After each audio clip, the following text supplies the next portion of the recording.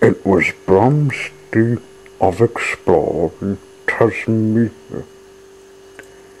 He was brumming on the journey to swooping me, just leaving Kingston, heading to the highway.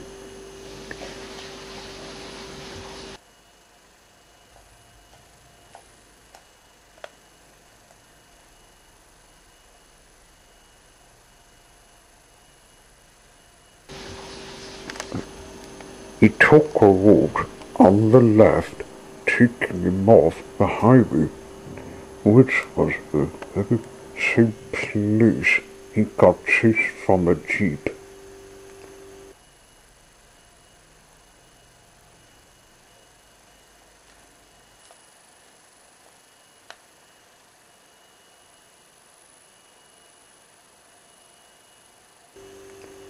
Suddenly, what do you think he saw? A line with an engine he didn't look too well. That is, until he had a closer look. Oh, what kind of engine are you?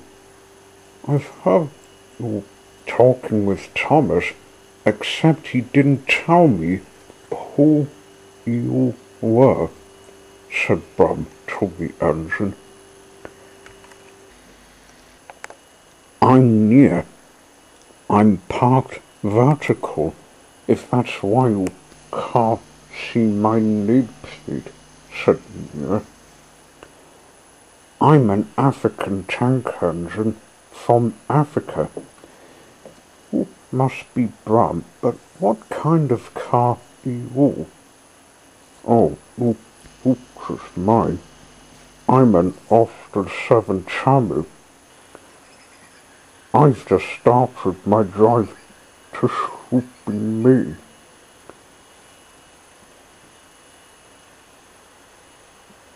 Said Brum. It's a long journey, as I'm small. I can give you a lift. By the look of your wheels, they seem to be losing air, said he, looking at his tyres. Oh, I didn't notice. They must have hit something sharp on my second climb.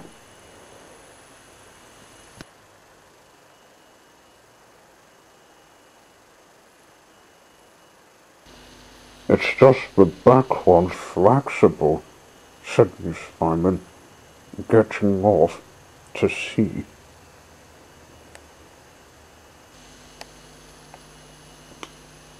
Let's put you on the track. It'll save your journey.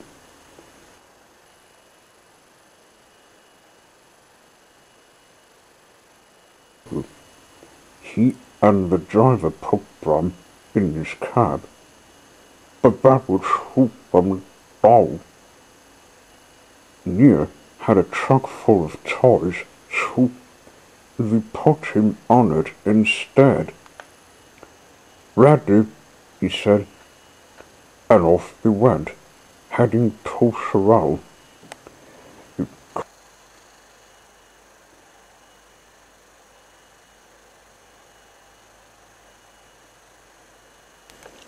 It cost Cupid for some cheese, arriving on a hill. You can make it to the service station to pump your tyres before getting to swooping me, said he. I'll visit Tirana to collect chocolate. Kingston's hill shop wanted it delivered a week ago. Thanks for the lift, said Brum. I'll not have 2 flats. The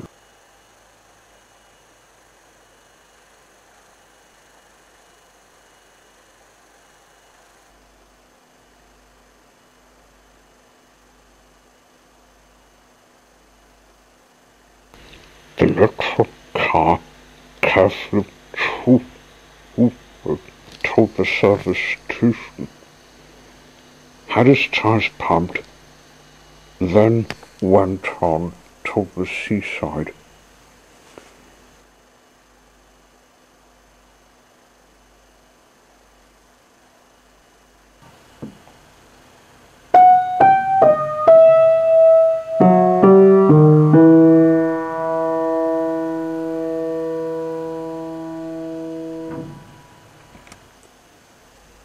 He arrived in Tirana and was stopping at the chocolate factory to rest from his drive away from Sorrel. He waited for near to arrive before he would take his final drive, but there wasn't any sign of her. Where is she? She should have got her an arbor crew, wondered Brum. I'd better see if she's all right. He went back the way he came. Arriving in the top of the roof, he spotted near stranded, and she didn't look happy.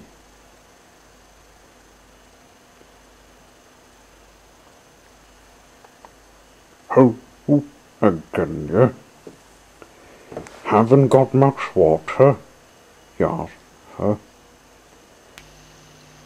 "Jump again, Brum. I have.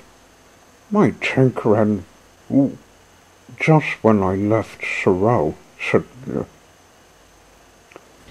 "A house was nearby."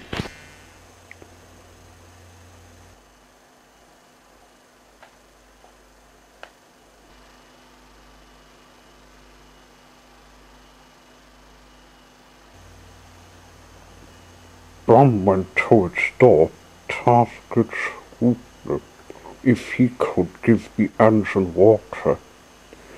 "I got my hoof. That will get him moving," he said.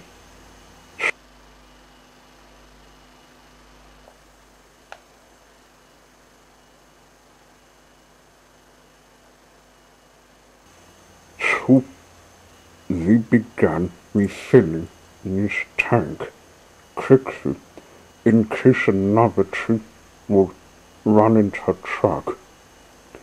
She was full and could get her delivery finished with.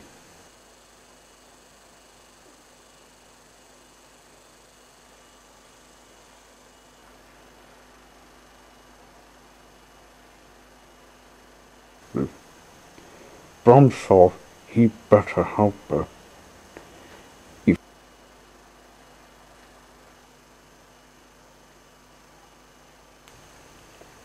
He filled up the truck, being quick, as Near was running a little late.